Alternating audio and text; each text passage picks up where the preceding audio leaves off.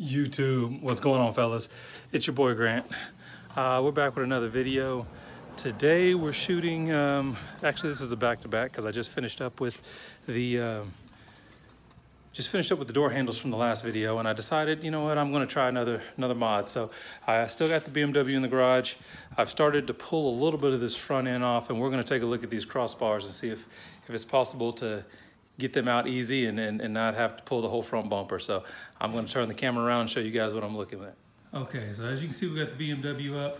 I don't really think we actually need to have it up on jack stands. I've actually I've gone ahead and pulled out the front grills.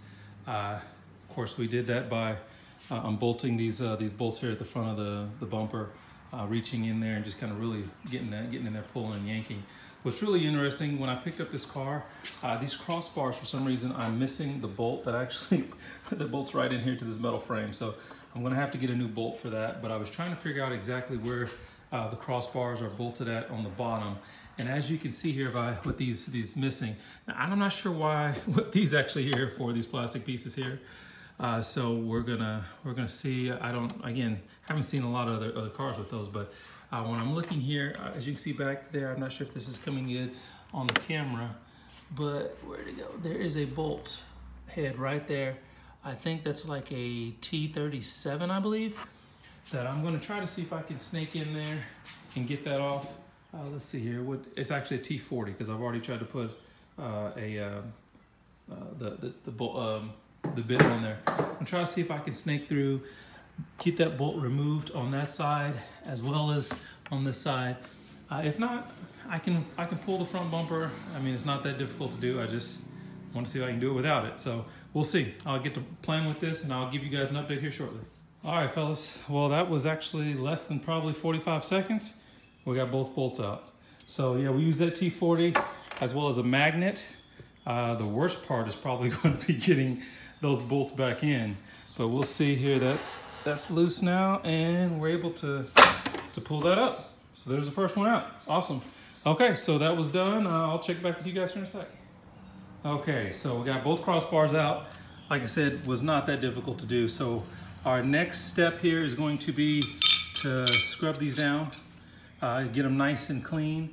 Then I will hit them with a little sandpaper just to rough them up so we can make sure that paint will stick to them, because I'm planning on painting them the actual same color as my brake calipers, which I have some left over there. And what I actually used on my brake caliper was some old engine enamel paint that I had from the old 240, that LS Swap 240 that I built. So we will get started with that now. Okay, so we got them all at least wiped down, got them cleaned down with some water. So now I've just got some 320 sandpaper that I had laying around. I'm just going to hit them real hard. I'm gonna go ahead and start sanding them down just so that the paint will stick real nice. And then I'll see if I'm not 100% if I have, I'm pretty sure I'll find some primer, so we'll look for that here in a minute. Okay, fellas, so we got them all cleaned up. Got them sanded down, they're washed down. I'm gonna now hit it with some wax and grease remover. We found some sandable primer, and then we'll hit them with the paint. I'm not going to waste your time having you guys watch me paint yet something else again. So I'm gonna hit it with these steps I just talked about, and I will be back here shortly for you guys to give you to show you the finished product. So that's where we're at now. We'll get started. All right, fellas. So we got day 2, and we've been having the bars, just making sure that the paint had set up and cured properly. So we've got them all dry now. So now we're going to go ahead and reassemble. So we're gonna pull the BMW back out, send it in the garage, and go ahead and reassemble these crossbars, and we'll see what we got. All right. Okay, fellas, we got the bars installed. So that's what they look like behind the grill. I'm still not sure. If you guys, how about this? Comment below if you guys know what this whole vent is here, this structure here in front of the crossbars. I haven't seen that on a lot of the other models. Even some of the other guys posting on the forums don't show that, and they still have the 2011 535. So I don't know if I should just go ahead and pull that out or not. So comment below. But now what we're gonna do here is I'm gonna go ahead and pull the car out, clean it, because it's actually it's gotten dirty over the week. And then that way we can give you guys a final shot of what it looks like through the black grills and everything. So we'll give you another update shortly. All right, boys. So we had to take a minute to go ahead and cut yard. So got that knocked out. Because of that, we lost some light. So I've got it set up here in the garage, and she's cleaned up, and man, I'm telling you what, she is sparkling like nobody's business. So that's just a reminder here.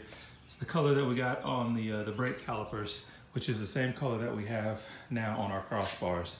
So I want to get in the light here, but you can see crossbars in there, man. It looks really killer. I really, really like it. So hopefully that's doing it justice, but it definitely looks really, really clean. So that's it. So again, appreciate you guys tuning in for another video. Don't forget to like and subscribe. I want to keep bringing mods and new content for you guys, but I really like this one. I think it looks really good. I want to hear you guys' comments below. Let me know what you think, and let me know what you guys would like to see next. All right, we'll talk to you later. Everybody be safe.